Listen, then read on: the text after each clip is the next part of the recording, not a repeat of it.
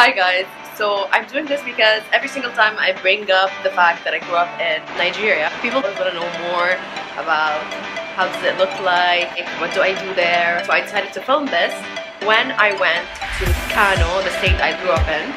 So I hope you enjoyed it. Just got off an 11-hour flight. I'm so tired, obviously.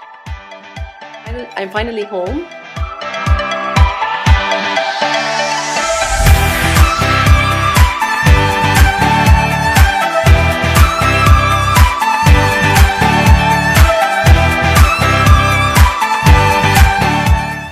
Tonight we're going out for dinner.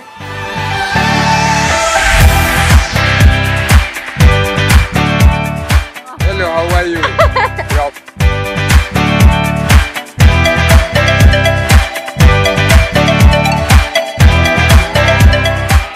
I forgot to take a video before we got here. This is Minjabit and it's in Kano. I'm not sure where on the map, but that's like, I think, 40-minute ride in the car. Those little stores are all over. They're very cheap. And Tina, you just interrupted. People sell water in bags here. I wasn't able to take a closer look at that because we're going out for dinner tonight again with the family.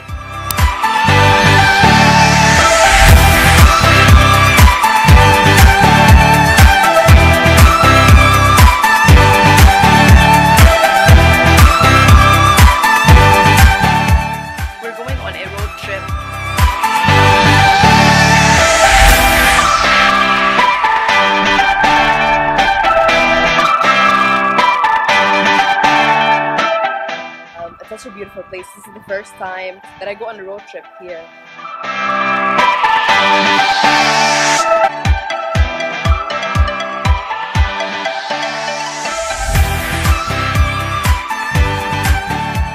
So this is an old hotel, over 30 years I think. I'm not sure how true this is, but they said like the British Queen stayed in there. I'm not sure.